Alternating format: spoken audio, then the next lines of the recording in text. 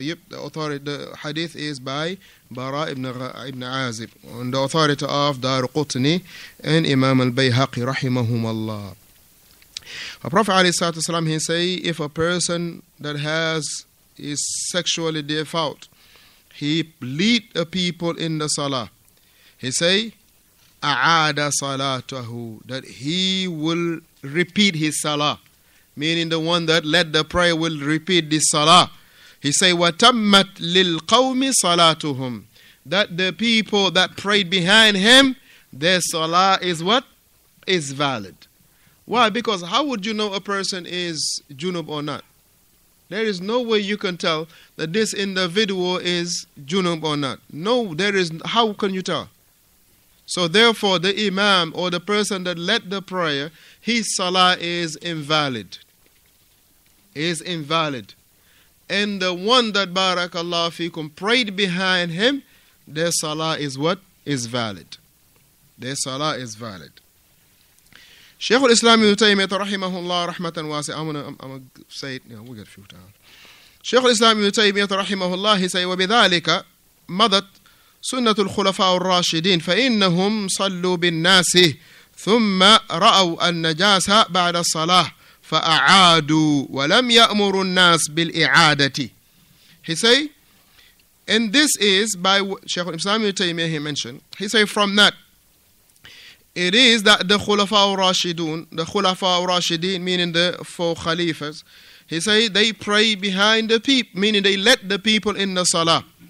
Meaning after that they pray, right, that they realize that they had filth on them, they themselves repeated the Salah, meaning the Imam repeated the Salah, وَلَمْ يَأْمُرُ النَّاسِ بِإِعَادَتِهِ, and they did not ask the people to repeat their Salah.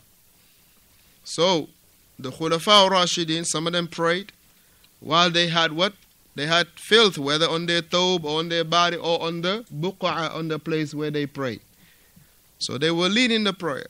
After they finished the Salah, they did not ask the people to repeat their Salah, but themselves, they repeated their Salah.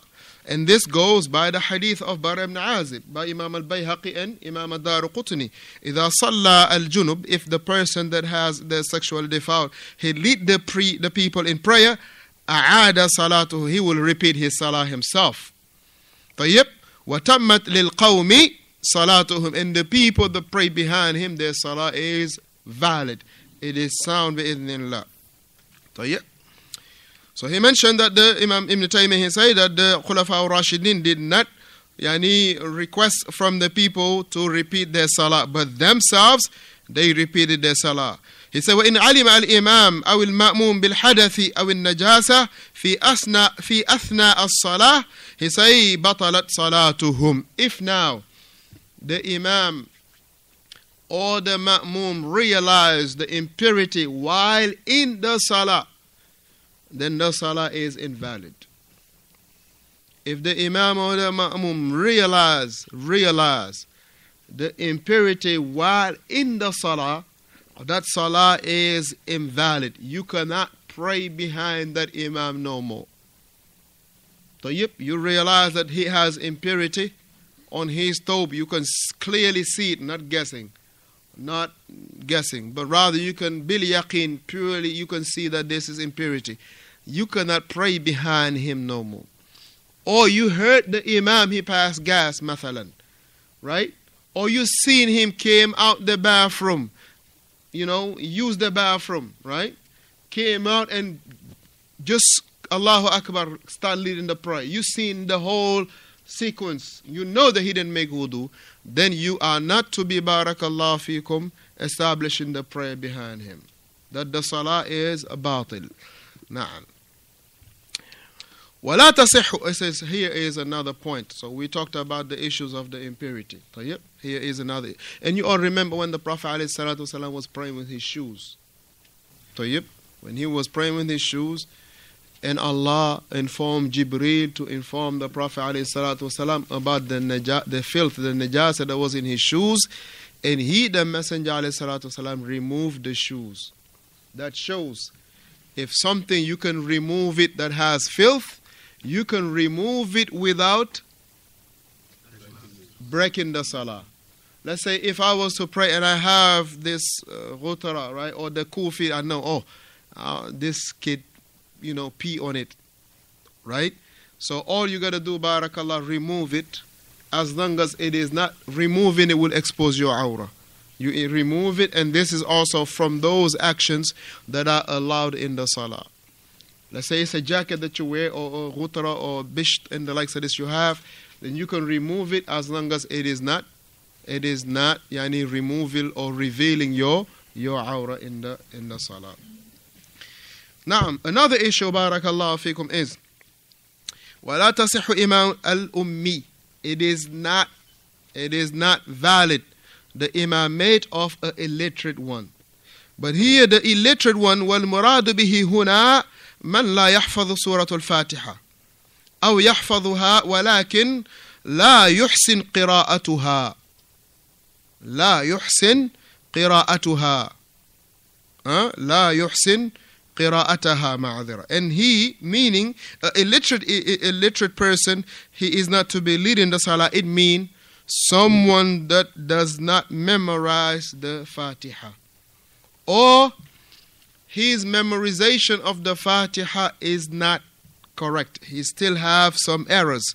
كان يلحن فيها لحنا محيل المعنى ككسر الكاف إياك. So for instance, he'll be making these mistakes that are changing the meaning, like adding a kasra on the kaf. When you say iyaka, he say iyaki. That's completely changing the meaning, right? Iyaka, he say iyaki, that's changing the meaning. Or wadammati ta'i, right? Or putting a dhamma on the ta in an'amta, he will say an'amtu. This is changing the meaning. An'amtu, right? And iyaki, right? It's you saying totally different, right? An'amta, that you, Allah, bestow upon them. An'amtu is me, I have given them. Iyaka, you only, right? Iyaka, you only. طيب, but iyaki meaning you in the feminine gender sense, right? You only, meaning you as a feminine gender only. So you are making Allah tabaraka wa ta'ala a female. طيب, iyaki, you are making him a feminine gender. طيب, طيب, but rather it was iyaka. طيب, iyaka. So if a person has an issue, he is not to be, barakallahu fikum, yani entrusted with establishing the salah. And likewise, fatha, hamza, or you putting a fatha on a hamza in the statement of ihdina, right? In ihdina, you saying ahdina, right? Ahdina. طيب, ahdina. You putting a fatha on that hamza. طيب. And the letter is hamza. The name is Hamza. The letter is ha with the hamza, but the name like him is Hamza, right? The letter is Hamza. It's not Hamza.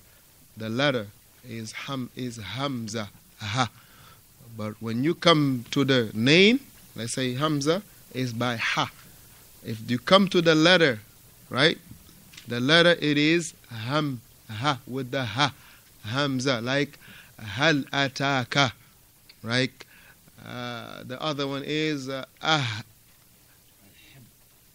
that's the hamza. Alhamdu is the name, like the ha of alhamdu, it is the name of the person. Amma the letter, it is hamza. It is very important that we make the difference, inshallah. Naam.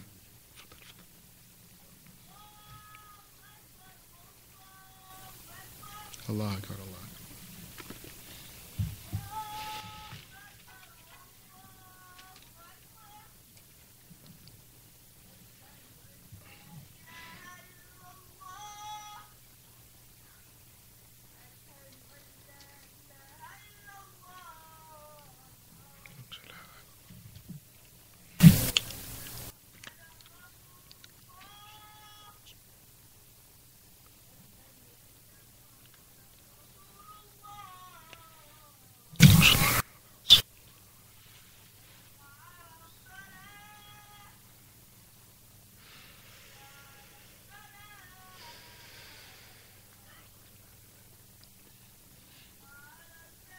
حول ولا قوة إلا بالله.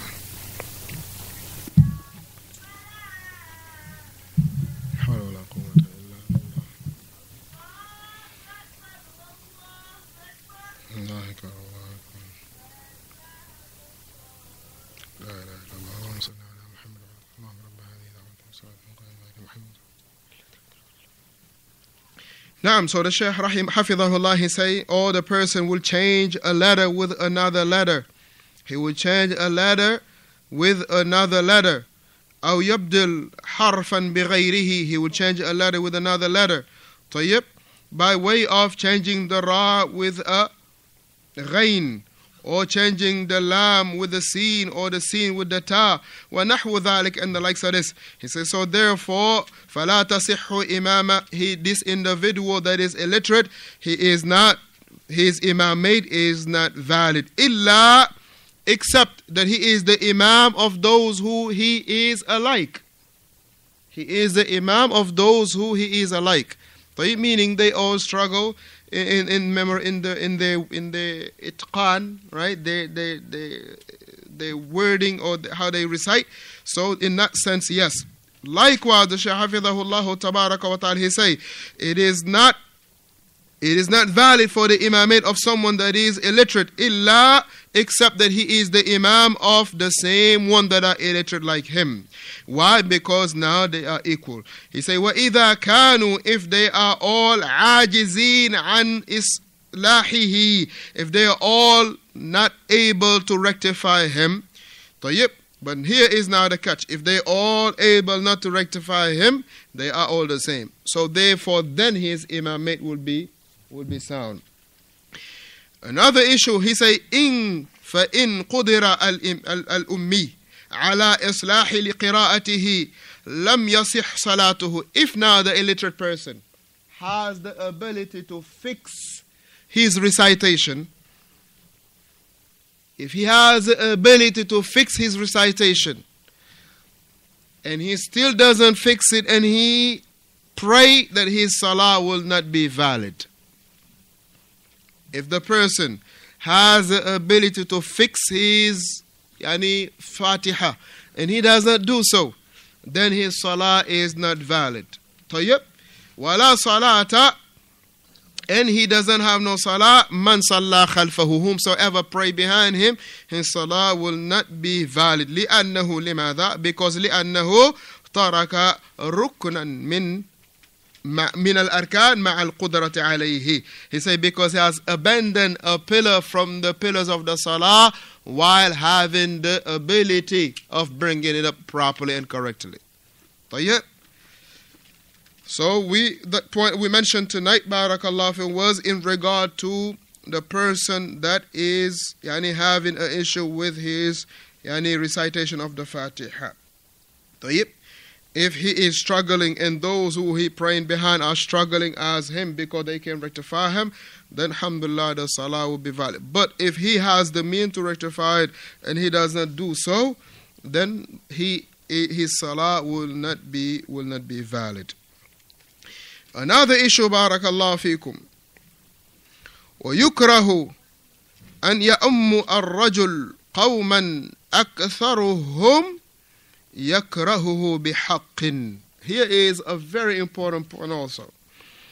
It is dislike to appoint a person to be the imam or to lead the salah that many or most of the congregation, they barakallahu fikum, are dissatisfied about him. That most of the congregation are dissatisfied with him, bihaqqin, with due right. Not they just dissatisfied with him because he's not from their tribe or he's not from their country or stuff. No, bihaqqin, based on Islamic values or based